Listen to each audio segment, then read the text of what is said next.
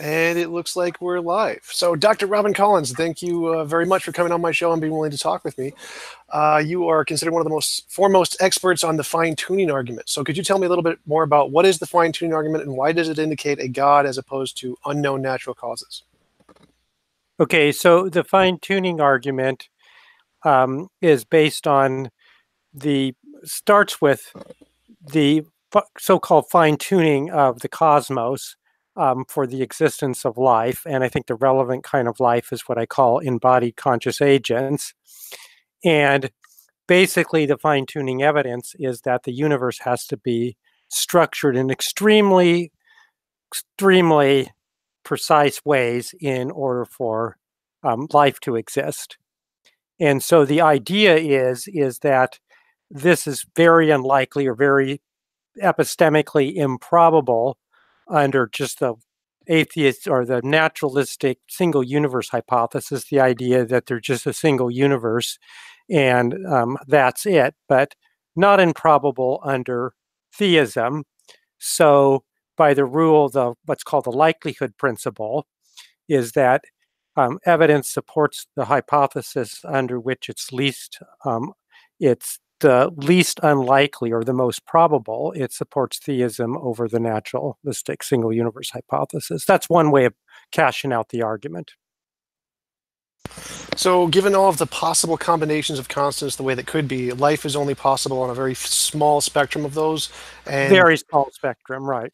And you'd say that that's indicative of a designer as opposed to just being, like, for example, Stephen Hawking argued that maybe the constants are determined by other laws we haven't discovered yet. So this could be, the fine-tuning could be explained by natural explanations and doesn't indicate a designer. So why does this indicate a designer?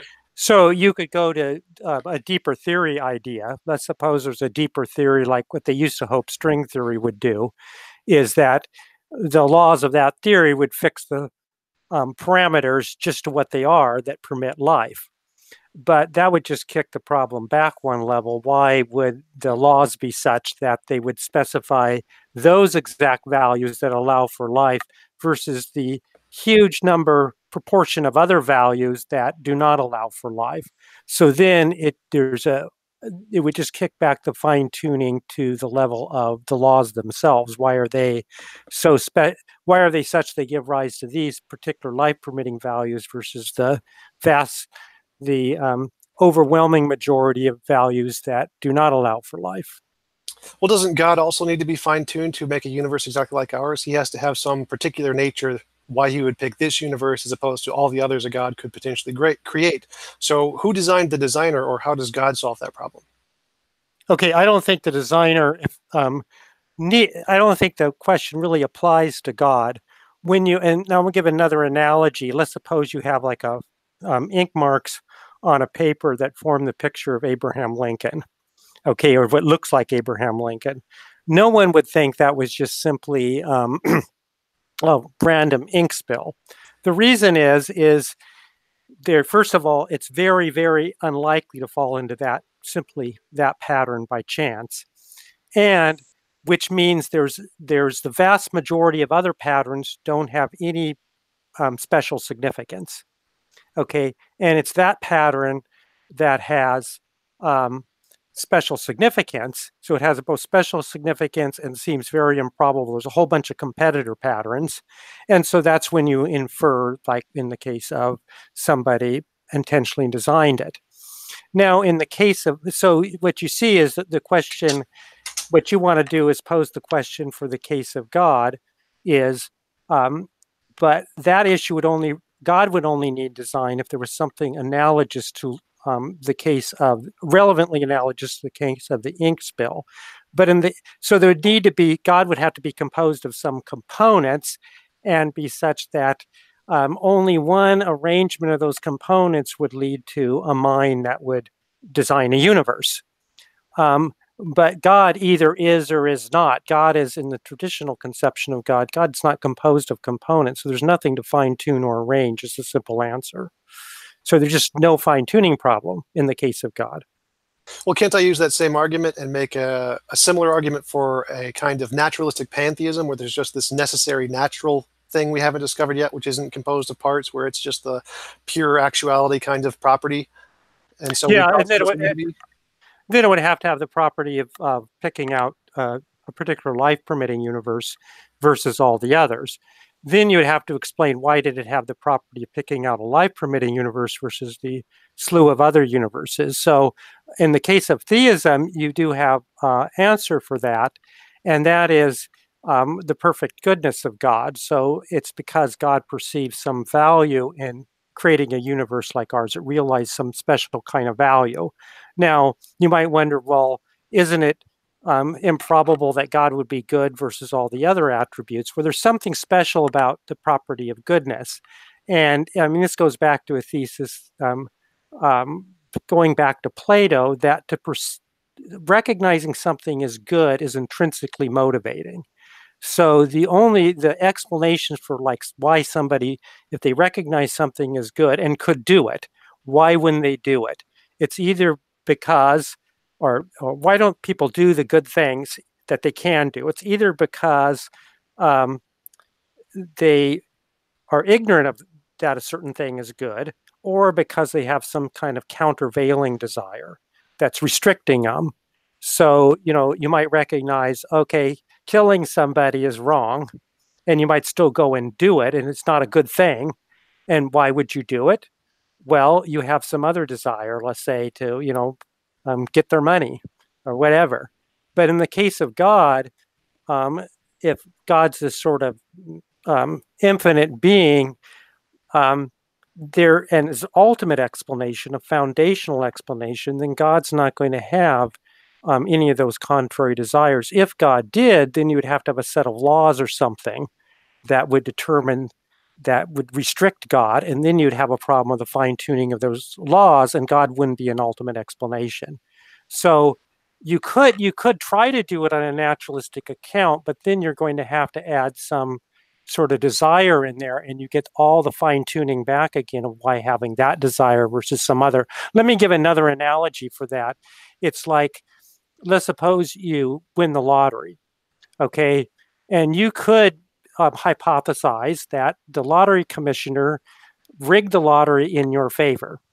But unless you had some relationship to the lottery commissioner, um, then it would be just as improbable that the lottery commissioner would rig it in your favor as that you would win it the lottery by chance. So you've just transferred the improbability up to why would the lottery commissioner choose you versus all the other equally good alternative people. So you have to have the desire has to be non-arbitrary, and goodness is the one a desire to do which is good. It's because the property of good is at least plausibly thought to be self-motivating. It's a thesis that people that weren't theists have proposed. Well, I don't see how that changes the theory at all, because so God created the universe the way it is because of his nature, and then God created the universe the way it is because of his nature to produce moral beings. Well, that's also still a part of his nature. So that seems like the same argument in both cases. I don't see how adding the moral nature makes it more likely, because that's also determined by God's nature. And I mean, if you did think that was a compelling argument, I could just do the same thing for pantheism and say, instead of pantheism created the universe the way it is because of pantheism's nature, pantheism created the universe as the way it is because of pantheism's nature to produce highly unstable elements like astatine or something. And so, yeah, but you would have to make that nature non-arbitrary. So whatever the ultimate foundation is, you're talking about an ultimate foundation is pantheism or God or something else. Then why would it have that attribute versus some other? well, but And so, why is God non-arbitrary? How does God solve that problem? well, because the attribute, the thing that gives rise to the desire of goodness is not arbitrary, because once you have God is omniscient or has knowledge of what is good, then and there isn't anything restricting God, other contrary desire that is running contrary, that somehow restricts God, like we have desires, like sexual desires or desires for money or whatever. Um, then it's not an arbitrary desire and no longer highly improbable. It'd be like having, so when you do this other, what you're doing is you're saying it's pantheism plus this desire to create this particular universe versus all the other possibilities that aren't life permitting. And then you have to subscribe that special desire. It'd be like subscribing the desire to the lottery commissioner that they wanted to rig it in your favor versus all the others. So you would. Right. So God has this property in his nature, this moral property, which causes him to be determined to make our kind of universe as opposed to all the others he could make. And I'm saying that pantheism is equally determined because it also has a similar property, though it's not a moral property, it's just a different property, like the property to produce astatine or something, as just a fundamental nature of what it is. So it still has an analogous comparison to God. It's just not the moral nature. But then the thing is why have you pantheism with that nature versus some other nature? Now, if it was intrinsic to any form of pantheism to have that nature, then maybe you could get it as non-arbitrary. So let's say in pantheism, the idea is, that the consciousness permeates everything, right? So I think that's what you're meaning, like pantheism, everything is conscious or is like mind-like. Is that what you mean by pantheism? Well, I'm going with specifically naturalistic pantheism, which is defined in the Stanford Encyclopedia of Philosophy as essentially just a form of naturalism, just an eternal, all-powerful naturalism. So an eternal, then it's not, pantheism means theism everywhere, God everywhere. So you're thinking of some eternal foundation. Otherwise it's just naturalism.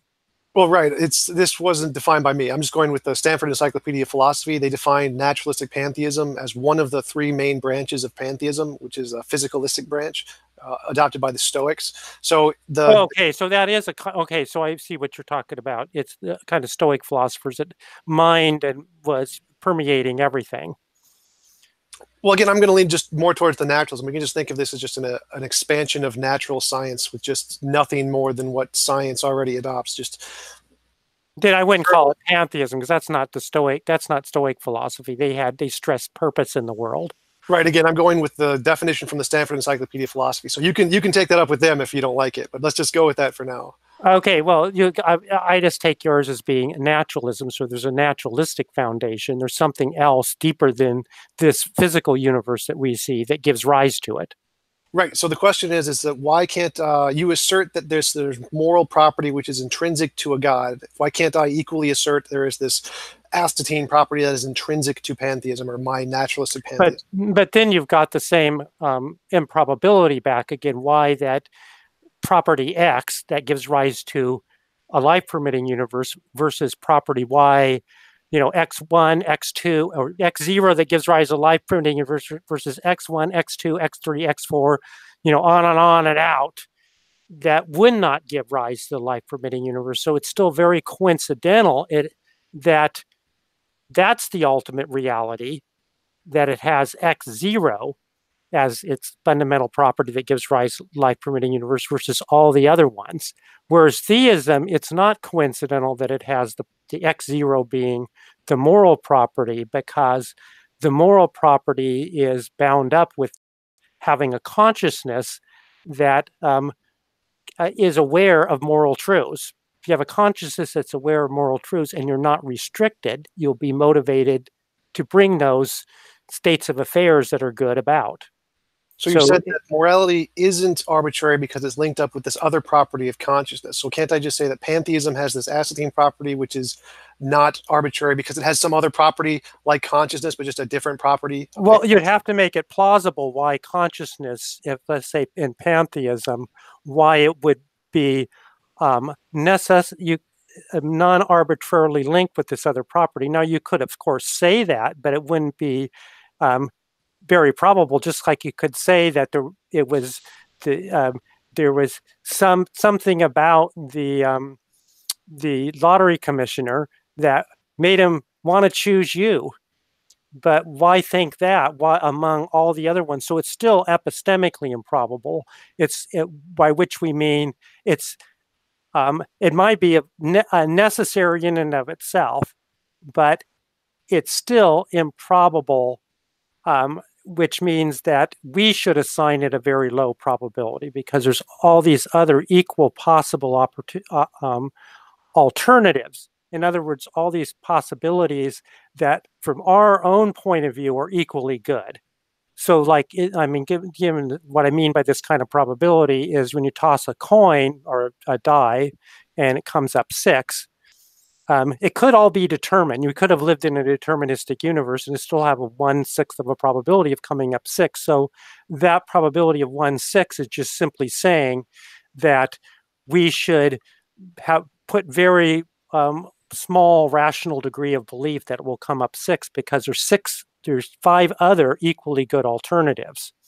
So yes, I mean, there could be this naturalistic existence that it's just part of its necessary nature that it gives rise to this. That could be true, but we should assign that, just like in the case of the die, a very we should assign it a low probability because there's all these other equally good alternatives, and that would actually give rise to non-life permitting universes.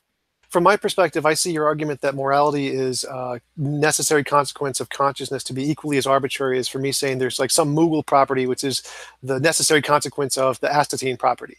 So it seems like there's just kind of equally as we can both equally assert these kind of necessary correlation between these asserted properties of this metaphysical explanation, but I don't see any reason to believe that they're true any more than the one I've. Well, but that's because, well, I mean, I just say in defense of it is it's not arbitrarily selected that it has this, that being conscious of the good is motivates you to do the good. And, oh, well, that's partly, I mean, this is why people have adopted in the past, medievals and Plato, is that to say something is good is to say it, or it's intrinsically good, is to say it's intrinsically desirable. In other words, it's to recognize it as good, it is intrinsically self-motivating. So people have held that thesis independent of theism. So it's not just being made up to, find this ultimate explanation. That has seemed like a plausible thesis about the good, that there's something special about moral properties. So when we say something is evil, that means, as like opposed to good, that it's, if you think, or let's suppose you think this certain thing is good for you. Okay, you think something is good for you. Well, if you think it's good for you, that's going to give you some motivation to bring it about. You said, well, it doesn't give me any motivation to bring it about. I think it's good for me. That doesn't seem to make a lot of sense, because if you think it's good, you think it's desirable for you. And if it's desirable, you want to bring it about. Now, you might not bring it about. So a lot of people, they think staying off the bottle is good for me if they're an alcoholic, but they don't do it because they give in to temptation.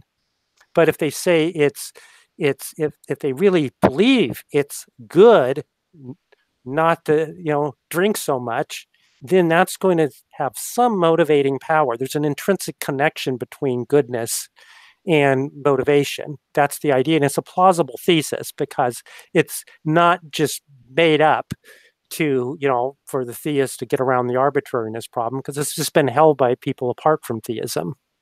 Well, I definitely agree. From my perspective, it would be an evolutionary property that we see morality this way because of evolution. So I don't think it's necessarily a fundamental part of reality. But if it was a fundamental part of reality, I could just say it's also just an undiscovered law of nature grounded in pantheism without a mind. And it's just kind of like gravity, and it affects our brains, causing us to pursue the good because it's just a fundamental part of reality, kind of like what Stoics did believe, or what many people. Or you could say that. I mean, one could say that all that's required here is that this property be plausible to ascribe to it. So maybe another analogy will help with a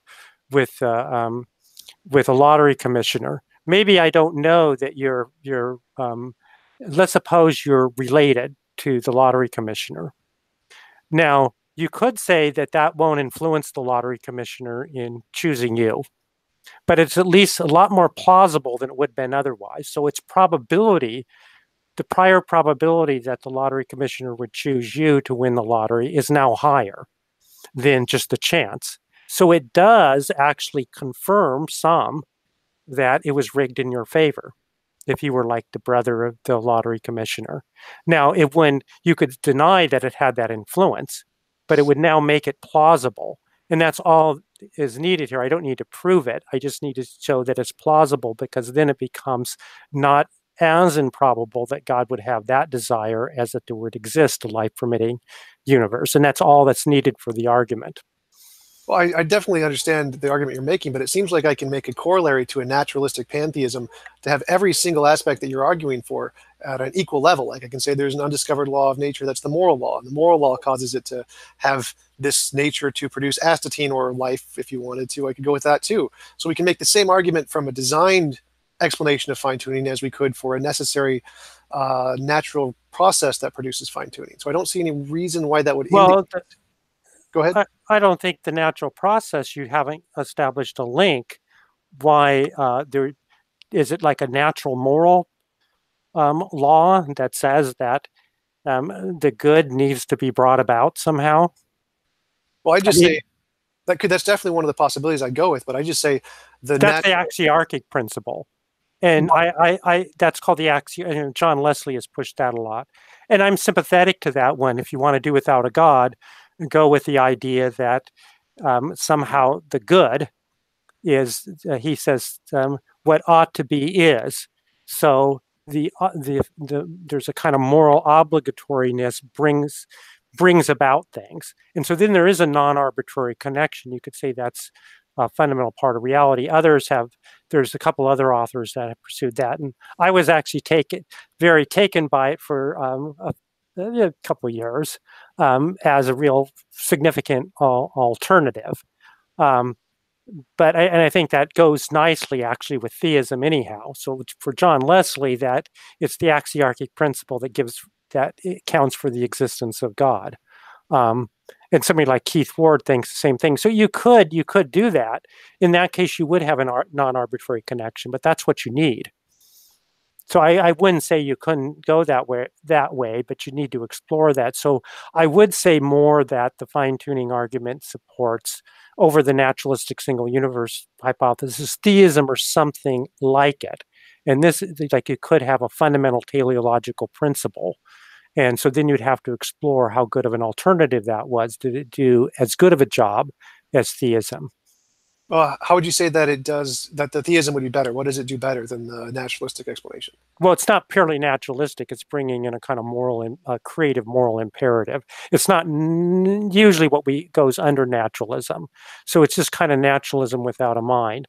I guess there's two kinds of approaches you could take there.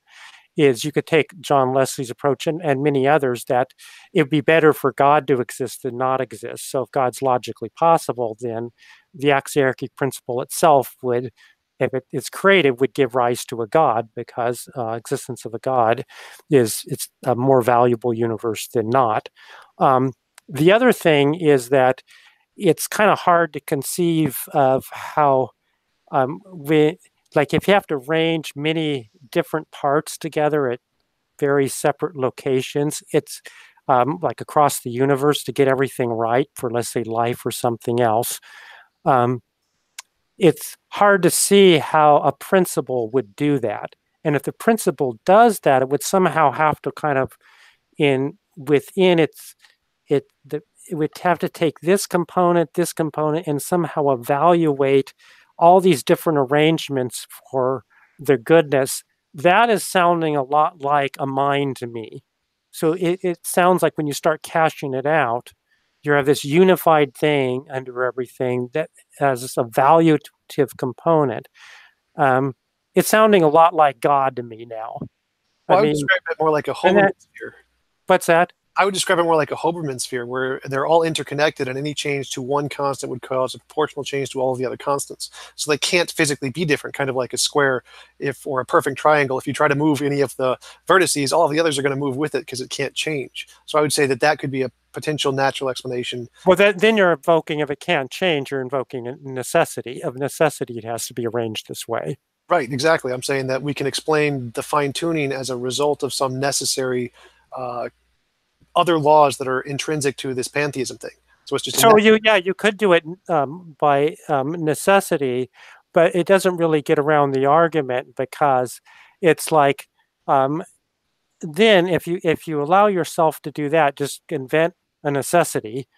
You could say something like this. So a coin, or I go to Deadsville, Nevada, and I'm playing the roulette wheel. And every single time, I mean, 36 times in a row, the house wins. It's really improbable. It's like 1 in 100 chance each time. I'm sure they've rigged it. So I go up to the house manager. He's been talking to you, Tom. That's now he says, "Oh, it's just a necessary. You don't have to appeal to rigging or anything like that. It's a necessary part of the universe." I adopt a form of pantheism such of necessity. This particular roulette wheel, because of the arrangement of all the particles at the beginning of the universe and the natural laws, is going to come up 36 times in a row so that we happen to win. Now, if you buy that explanation, I want to play you a game where we can do some betting in the future. Well, I would use a different analogy. I would think of it like 3,000 years ago when we didn't understand lightning and we saw a lightning strike go from the sky and hit this one guy in the middle of a field. That seems really improbable. That seems like the 36 roulette wheels of the house winning. Like that must be, there's something going on there. So I can think, well, maybe the lightning was created by this guy named Zeus. But then we can learn more about nature, and we discover, if we learn about the laws of electromagnetism, that that guy in the middle of the field, where there's no other trees around, is holding a giant iron sword which attracts electricity, and electricity just went to the simplest path. So it wasn't Zeus at all. It wasn't designed. It was just, that's how nature works. Yeah, I mean, so that's how nature works. We already have just we have independent reasons for thinking that if somebody has a sword in their hand, that's going to happen. And so, true that you wouldn't want to invoke Zeus for that, but I think you'd have a hard time getting a probabilistic argument going there, even to begin with. Like if there was only one person, if you only had one person and they didn't have, let's say, the sword and the lightning bolt hit that one person, there was never any lightning ever before or after, then I think you would have evidence in support of Zeus didn't like that person. Okay, if there was a connection between what that person did and, let's say, the Holy Scriptures about Zeus, and what that person did was bad and forbidden by the Holy Scripture, he walks out in the field and the lightning bolt hits, I would be quite reluctant to disobey the Scriptures of Zeus if I saw that happening. So I do think there would be evidence. I think the reason it wouldn't normally count is if there's enough people, those things happen by chance, and there's no reason to think that Zeus would do it to that particular person versus all the other, just like you don't have any reason to think the person would rig the lottery in favor of you versus any other person, so you've retransferred the improbability around. Right. So if we lived like 3,000 years ago and we didn't understand lightning, we rarely saw it, and this was like the first lightning bolt we saw, and it came from the sky and hit this one guy, and we could post hoc look at all the things he did and find one thing, that thing looks really immoral. We don't like that thing. So that's probably why he got hit by the lightning. Yeah, if you do that post hoc, but you would have to, if this was let's say the person that disobeyed, if you do it, if he was the only one that disobeyed the Holy Scriptures of Zeus, then you would have a case to be made. But what you would find as you looked into it more, there'd be many others that disobeyed in minor ways, in equivalent ways, the Holy Scriptures of Zeus. So now you've got the improbability. Why did he pick out that particular individual? Let's say, Horatio's jump, let's say it was one of your ancient ancestors. Why did he pick out that who was an atheist and picked a Zeus atheist and disobeyed the Holy Scripture versus all the other Zeus atheists? So then you would have the improbability back again. But if he was the only one, there was all this group of 1 million people, and they investigated thoroughly, and he was the only one that disobeyed one of the laws, then I think, yeah, I would be taken aback. I'd be reluctant now to disobey law of Zeus. And I think you would probably be too. Absolutely, but that's the argument that Sean Carroll makes, where he says that we can't really make a comparison here because we only have one universe. We have a sample size of one. We don't have all those other universes to say, well, it hasn't happened here, to say, like your example of, well, maybe there's all these other people who it hasn't happened to that we can eliminate to increase the probability of this being a very particular event. We only have this one isolated example, so we can't really say one way or the other. Well, we could still say, there's all these conceptual other possibilities. Like if you see that, if you had a trillion-sided die and you rolled it, and it came up on your favorite number, and you were claiming you had, let's say your favorite number was some arbitrary, a million, 1 million, let's say what, 1,536,000,000 and something, string it out. Okay, so it's your favorite number, and you were going around claiming, I have these great powers, and so I roll the die and it comes up your favorite number. I'd be taking you more seriously. Absolutely, but Even though it was only a single case, there was only a single case, a single die roll. I never rolled that die again. Once I rolled it, it was a trillion-sided die of equal sides. It just fell apart. And I knew it wasn't weighted ahead of time, so I could make that probability. It was equal reason to believe any side of the die. It would be a single case, and yet from a single case, I would still make that inference. And we do that all the time in science. I mean, the thing is that we had a single evolutionary history. We like when they in continental drift theory, one of the big pieces of evidence in favor of it was that that the animal and plant life between a million or 2 years ago between South America and Africa were very similar to each other. And so the idea was, well, if the continents were together at some point in the past, that wouldn't be improbable at all. But if they weren't ever together, that would be really an amazing coincidence. And it's only a single case we have to deal with. So we may, and so we scientists thought that supported continental drift very well over the other ones. And you can find all kinds of instances in science that way. The Big Bangs only happened once. And yet, the cosmic microwave background radiation, you infer that it was major evidence for the Big Bang, even though it's only a singular instance. Why? Because you think it'd be very improbable that the radiation would have this, be black, have the spectrum of a black body radiation just by chance, even though somebody Fred Hoyle tried to make up alternative explanations, but they were very arbitrary. He had all kinds of arbitrary adjustments of parameters. He was a steady state advocate and never really gave up the steady state theory, along with one of his students. So they were about doing the same thing, making up non-arbitrary or arbitrary postulates, much like the naturalistic pantheism. But the Big Bang theory, which was already proposed, in the late 20s, first by a Belgian priest, already Lamel, what's his name? Lemaitre. Lemaitre, that's it. Yeah. So that already was there, and it naturally explained it. In fact, people, before they discovered it, people at Princeton were already making those calculations. So there you have a case of a single event that we judge is very improbable to happen, by just the starlight all coming together in the right way, but not under this other hypothesis. And you could still generate a hypothesis of where it's going to happen by having all kinds of parameters you adjust, but then it's all arbitrary. So we prefer the Big Bang theory and consider it great evidence. So I think there's a good example that meets quite a bit of your objections. Well, to use your example of the dice, so we only have one dice and we see it roll and I predicted this number and it came out this number. I mean, so it's more reasonable to assume that the dice is weighted than it is to assume that it just randomly pulled off this number. But it could be weighted by design, or it could be weighted because the dice was just naturally heavier on one side. But okay, so let's suppose you say this is my favorite number and I have these powers, and the die was produced independently of you. And we don't know, it could have been weighted, right? So we don't know which number is weighted. It would still, if it landed on your favorite number, it would still be 1 in a trillion chance whether it was weighted or not. If it was weighted, if it was not weighted, then it would be just 1 in a trillion, because you physically equally probable come up on each side. If it was weighted, then the probability just kicked back one level. It's a 1 in a trillion chance that it's weighted on your favorite number versus all the other ways it could have been weighted in that factory.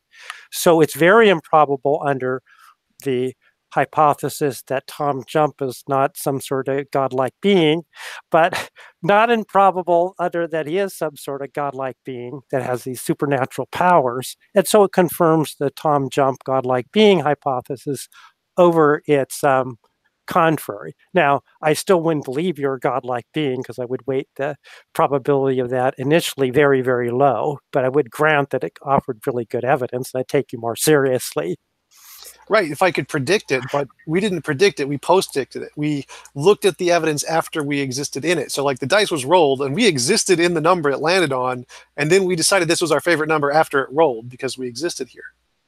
Yeah, but I don't think that's, I mean, there is that thing, it's a post-diction.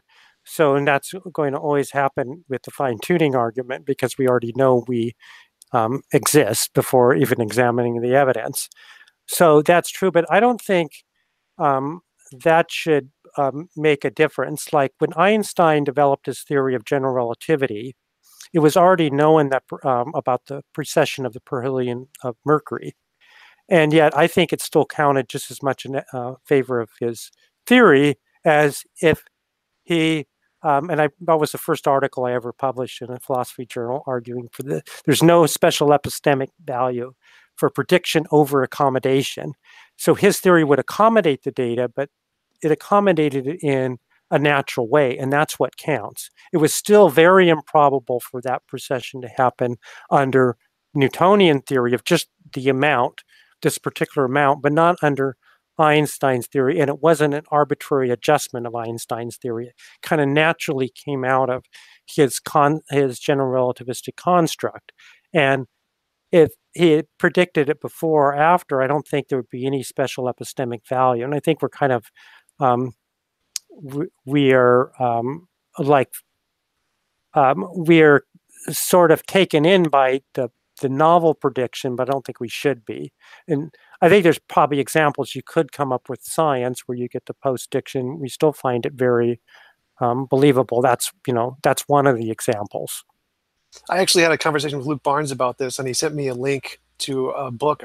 I think talking about this, and it said that one of the reasons that the retrodiction of Mercury was so impressive was because they couldn't really measure it as accurately until later, and when they could measure it accurately, they realized that his prediction was actually a future prediction in the sense that it predicted it more accurately than they could measure it. But to go back to your point, I would say that it shouldn't even make a difference if it was a future prediction. I mean, you might have his theory might have future predicted it. Let's suppose it, but then for later people who already knew about general relativity, so you learned about the precession first, and then you learn about general relativity, it still should have, even if you didn't know the history of Einstein, that he future predicted it, it still should support it just as much. Well, I actually prefer future predictions because I think you can use ad hoc and post hoc reasoning to make any like past explanation we already know, make it fit into your explanation. For example, Newton tried to explain the retrodiction by saying there was this other body causing it. So you can always use post hoc and ad hoc reasoning to make anything we currently know fit your model, which is why I think that we should prefer future predictions as more supportive of your explanation being correct. Well, actually, all the futurity of a prediction indicates something about how ad hoc the hypothesis, or whether it's simple or not, because there is that problem. Humans can do that. But if you could analyze how natural it flows from the problem, then it shouldn't make a difference. But the reason it makes a difference is if it's been a future prediction, then we can be assured that somebody just didn't manipulate things to make it look that way. Is there some kind of criteria to establish what that means? Like, what is a natural consequence of the theory as opposed to? Well, I mean, that's the idea of a simplicity of a theory, or is it goes back to William Whewell, the consilience of inductions, which was kind of made more famous by one of blinking on his name, biologist. You might remember his name, but he was an evolutionary biologist who talked about that. So it's the consilience of induction idea is, let's suppose you have a theory that explains one thing over here, but it also explains another thing naturally. So if you construct the theory to explain explain things A, but then you find out it explains things B, then you know it wasn't just simply manipulated to explain B, because it'd be very coincidental for it that you construct to explain A would explain B. So it explains independent things. So that's the idea, is then it if it explains independent things like that, the very things you need to explain A and ends up explaining B, then that's an indication of naturalness of the theory. Right, I would kind of count that as more like a future prediction because it's not something you know at the time. It's you would make predictions of your model and then you discover something you didn't know in the future that conforms with your model. So I would still kind of count that as a future prediction. I wouldn't necessarily, because you could have the two pieces of data, and you say, well, this is, and you could look at the parameters and you could see the parameters were fixed. This one chunk of data fixed the parameters in such a way that in order to explain chunk A, even though you were aware of chunk B, you could see that it had it also explained chunk B. What I mean, you could consider that a future prediction. The requirement really is that you don't adjust things arbitrarily to make the explanation work out. And that's the point I was stressing in the case of the attribute of God's desires. You can't just adjust them, because anybody can do that to make it explain the data. There has to be independent reasons for thinking that, let's say, a being like God who had knowledge and power would have that kind of desire. And that's what I was offering. There's at least a plausible independent reason. Well, so two things there. One is that so God has this necessary property of who he is, which was his omniscience, consciousness, and his morality, which determines him to make our kind of a universe. No, what you get the omniscience and being like perfect. Swinburne talks about it being perfectly free. God's not restrained on anything else. That itself gives you the property of goodness, because God recognizes what is good, and if you recognize what is good, you will do it unless you have a constraining desire. So isn't God determined by that perfect freedom and his morality to necessarily make this kind of universe, just like no necessarily create things with value, but there could be other universes with value, different kinds of universes. So all it has to be, I mean, it's like an artwork. When you explain an artwork, or like the picture of Abraham Lincoln, you don't have to say the person had a desire that necessitated him to do that or guaranteed they would do that. It's just the desire. There's enough motivation to make it a lot more likely than that it happened by chance. That's all you need. So the person might have constructed a picture of George Washington, or Robin Collins, or any innumerable other things, or no picture at all.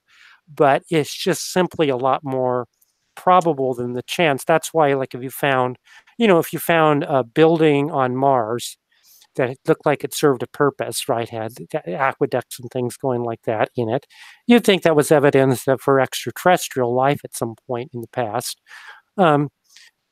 Or other kinds of things that look like artwork that would seem very improbable to happen by chance, because it's not nearly as improbable under the design hypothesis. That's why, when the Allies invaded Germany, they found all kinds of things that looked like machines, but they didn't know quite what their purpose was.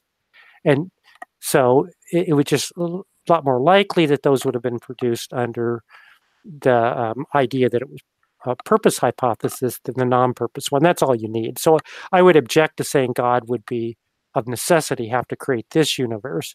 It's simply that this universe you can glimpse some value, and that gives a reason for God to create. If you couldn't glimpse any significant value that would distinguish it among all the other universes, it has to be a distinguishing value, then you wouldn't have an argument off the ground.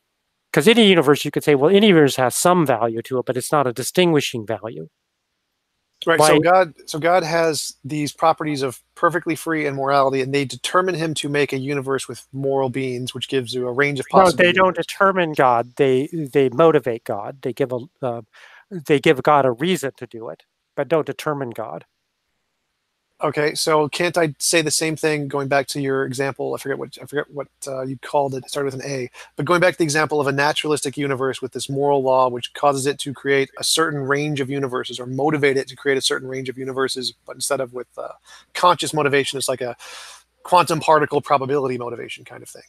So can't we? Yeah, but why would it be a motivation to create a life-permitting universes versus all the other vast number of other universes? It's much like the lottery commissioner example. In the lottery commissioner example, if you were a relative, then that would give the lottery commissioner a reason to rig it in favor of you versus in favor of somebody else. So each of the people that could potentially win the lottery, they're universes. We just think of them that way. They're universes, right? So the lottery commissioner is not necessitated because you're a relative to rig it in favor of you, but it does provide a motivation.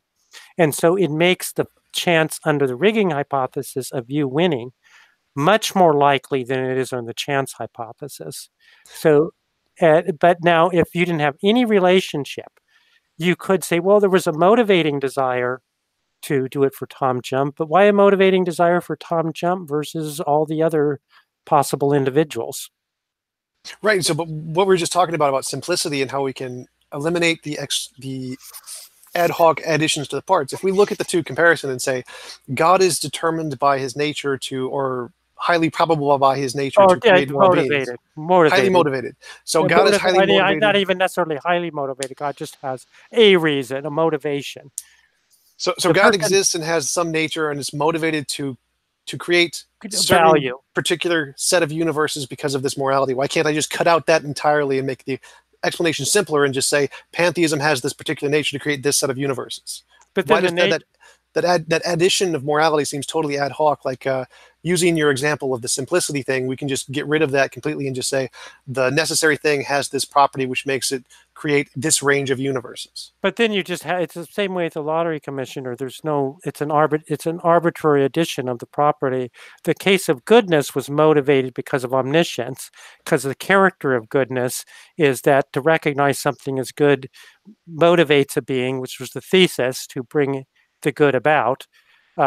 And the being would do that if bring about the good if there wasn't constraining desires or other constraining reasons. So it gives a reason to bring about the good. You don't have that case with other properties. So if, for example, theism will not give a very good explanation of this at all. Let's suppose you find something really improbable, like you roll the die 100 times in a row, and it always comes, it comes up 6 every time.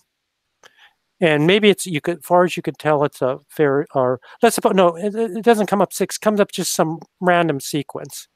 For any sequence that comes up 100 times, it's going to be extremely improbable, right? It'd be 6 to the 100th power. That's a very small number, 1 over 6 to the 100th power. Someone could come along and say, well, God did it. But that's not, no one would buy into that explanation, because why would God have the desire to produce that particular sequence versus all the others?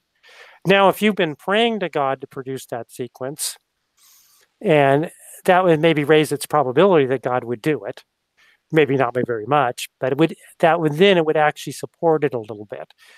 But the problem is you can arbitrarily assign that desire, God producing the sequence, and it's not going to do anything for you.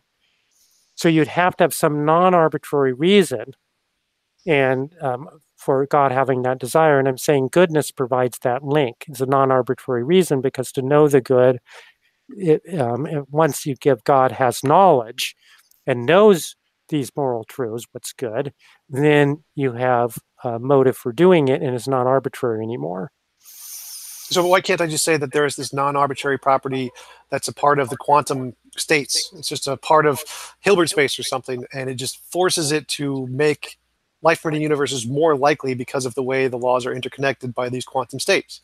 Now, there's some interconnection among quantum states that makes the lottery commissioner happen to that determines all the initial conditions. So it's a super determinism scenario.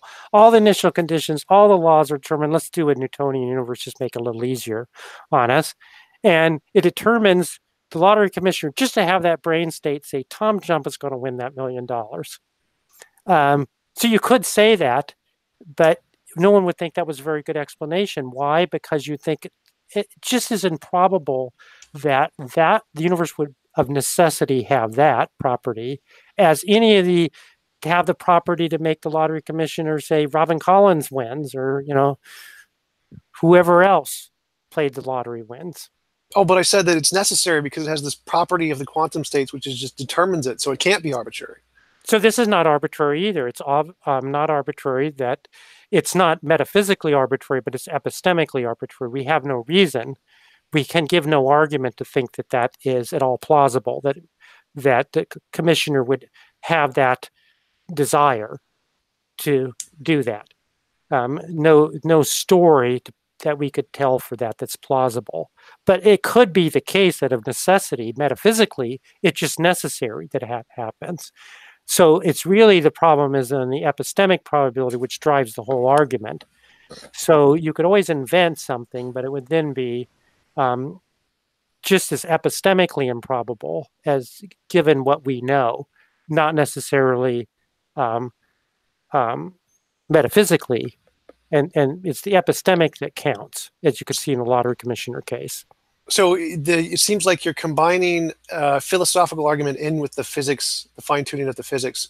Is it fair to say that if you don't include the philosophical argument and you just go based off of the physics, like combinations of principles, particles, laws in the field of physics, that doesn't support design at all, and is only supported when you add the philosophical argument of like morality to the physics? Yeah, that's true. I don't think the fine-tuning supports a generic design hypothesis. They're just some designer. I think if you just say some designer, that gives you no reason to think the designer would produce this kind of universes versus all others. Just like any improbable event, if you allow that, then any improbable event you could have supporting a design hypothesis.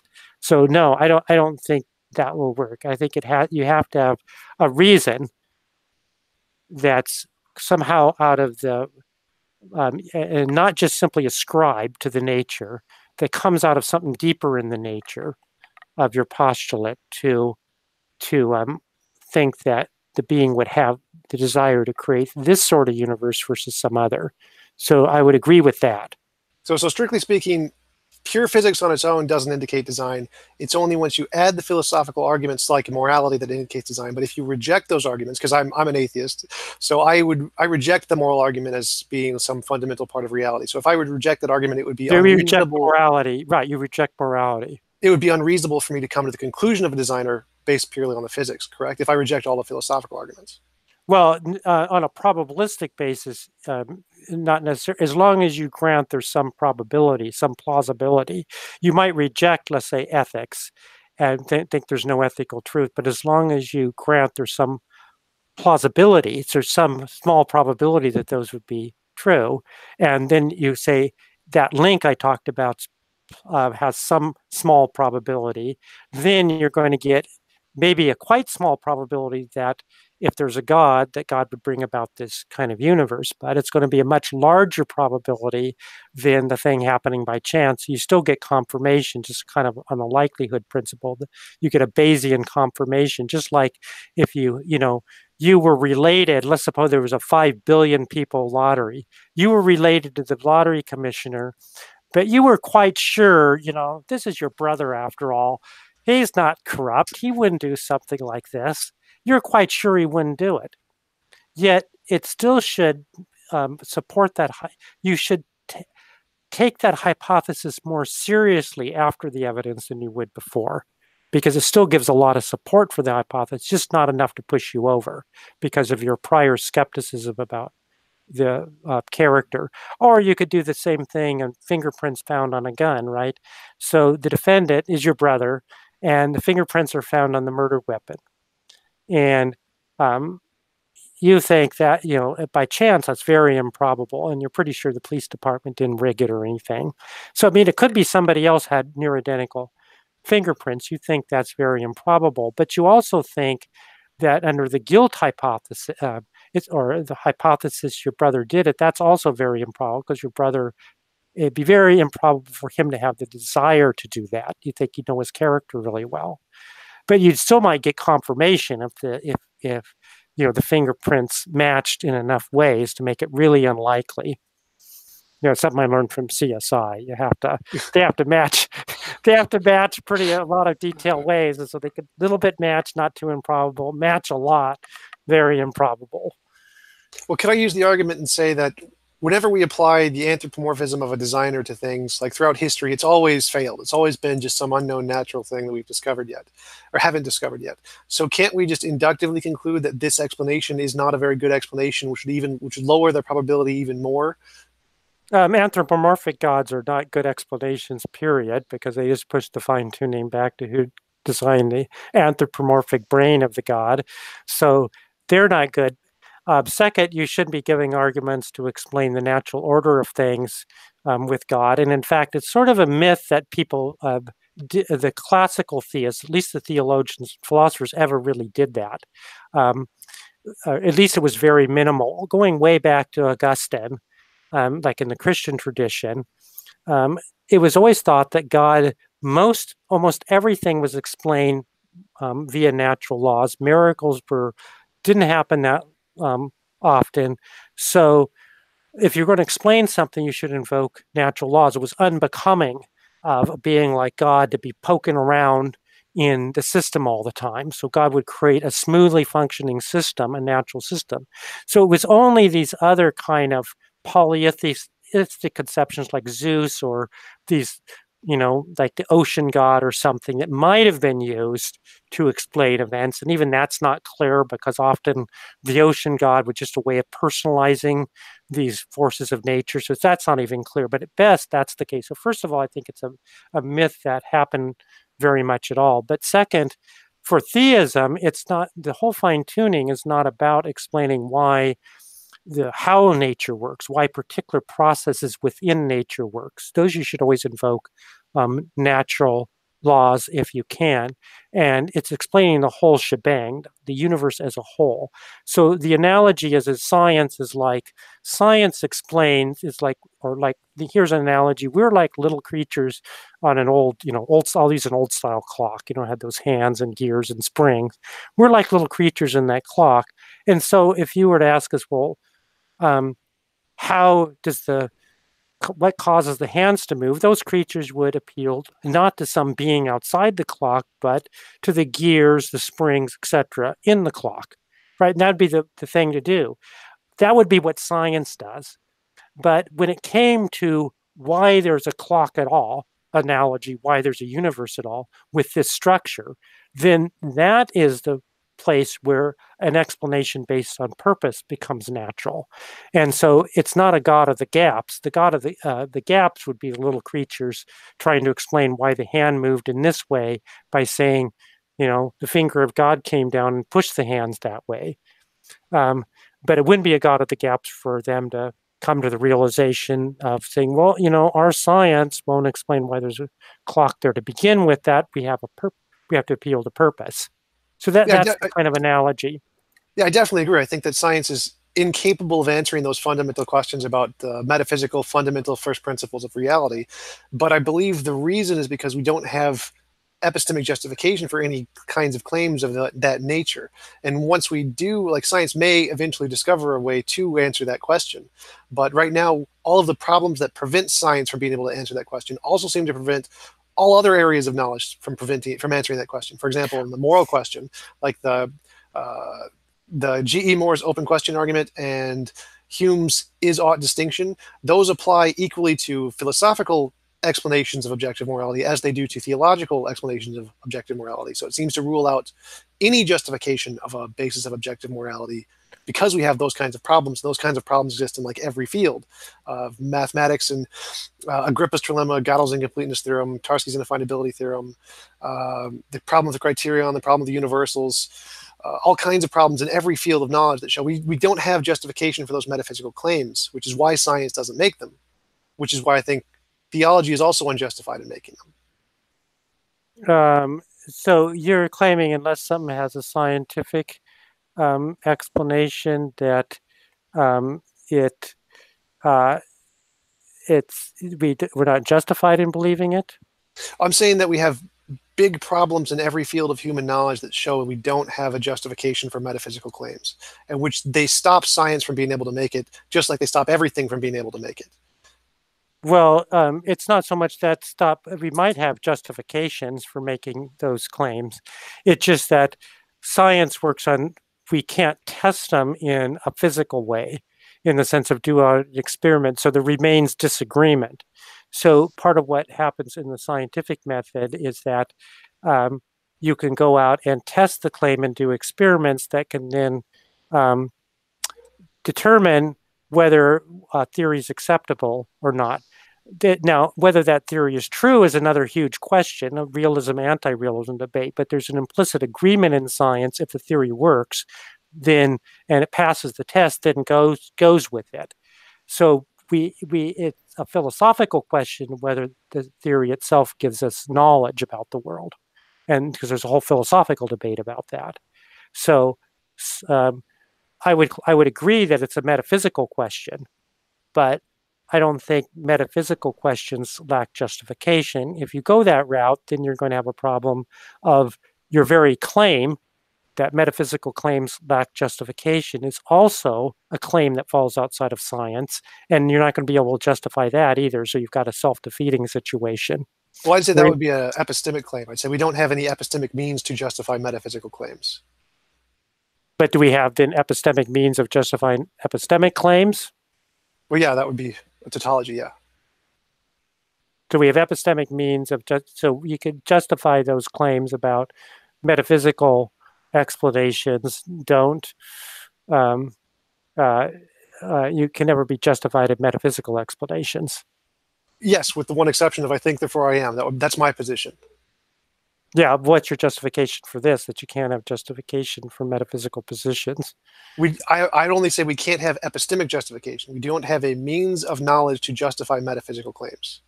So I'm only making a claim about the current knowledge we have, the limited epistemic knowledge we have is like a ruler. We have a ruler. The ruler does not expand all the way across the universe. It fits in my hand right here. So this ruler cannot measure everything in the universe. It's just so the science, if you say, well, we don't have a scientific means of testing certain metaphysical claims, that's true. But that's all the facts you appeal to warrant. They don't warrant that we don't have any justification for them. We just don't have a scientific means of deciding between them. And I would agree with that. So it merges into a philosophical argument. All right, I would agree, but go further. I would say that the reasons the science can't do it is because of big problems in science, like the problem of induction, problem of underdetermination. We can't be certain that, like you said, the realist versus anti-realist debate in science. But I would go further than that and say the same kinds of problems exist in all philosophical areas of knowledge and every area of knowledge, every area of human knowledge, that prevent all of those kinds of areas from being able to justify those kinds of metaphysical claims about reality. So then what does science give us about reality? I would go with something more like instrumentalism or phenomenalism. It gives us a description of an apparent reality, a kind of useful model that we can comprehend and interact with to our apparent minds, but not necessarily a description of reality itself. But even there, you're going to be, if you think there's a philosophical issue with induction, you're not even going to be able to say it gives us knowledge about the future. So it's not even going to be able to predict what's going to happen tomorrow. And you shouldn't, we just trust it because maybe on instinct or something. You're kind of taking a human position on this? Sort of. I wrote my own epistemology. So my position is that I start with I think, therefore I am, and there's some difference between my imagination and my experience, and I need some way to differentiate between the two, and the one I go with is science. And so science just tells me the difference between my imagination and my experience, and if I can use it, then that's good enough. So I would do trust induction insofar as that it makes useful predictions as far as I can tell. Now, does it actually make useful predictions? It makes no difference, because as far as I can tell, it does. That's all that matters to me. So you justify induction by induction? Not exactly, no. I don't justify... So you just have a faith commitment in induction? No, I have a useful commitment to induction. Like I can say it's true. Like if I said it is apparent to me that I am holding a cup, I mean, that is metaphysically true because that's just what I appear to do to myself. But if it's a useful one, you don't know it's useful because you have to use induction to say it's useful. Well, when even if you entrust your memory, you don't know it will continue being useful. Right. And when I say useful, I mean it's just true to my memory. That's all I mean by useful. So I don't mean useful as in it necessarily keeps me alive or it has some connection to the fundamental nature of reality. I just mean useful as in it appears to be the case to my mind. So like if I said I am apparently holding a cup, it appears to me as if I am holding the cup. That is useful to me. but it doesn't have to be true. It doesn't matter. The cup may not exist. We could be in the matrix. The cup may be an illusion, but it still appears to me as if I'm holding the cup. If I want to take a Yeah, drink from the but cup, most claims of science have no phenomenology appearance to you. They're far beyond. I mean, you talk about molecules, atoms. You talk about, Big Bang. All this stuff is far beyond anything we can ever experience. So you're trusting certain lines of reasoning that go far beyond any immediate experience. I mean, at best, you have somebody else's immediate experience in a laboratory, a long list of people writing things down. So I don't see how that epistemology is going to get you very far at all. well, I would still count that as indirect observation. So it still has some observation, which is then tied into some other things. And that's where how do I tell the difference between my imagination and my experience if it gives us those future predictions to get Right. those things we see, even if they're just like numbers on a sheet of paper? That's still good enough to believe it's not one of the imaginary explanations. Right.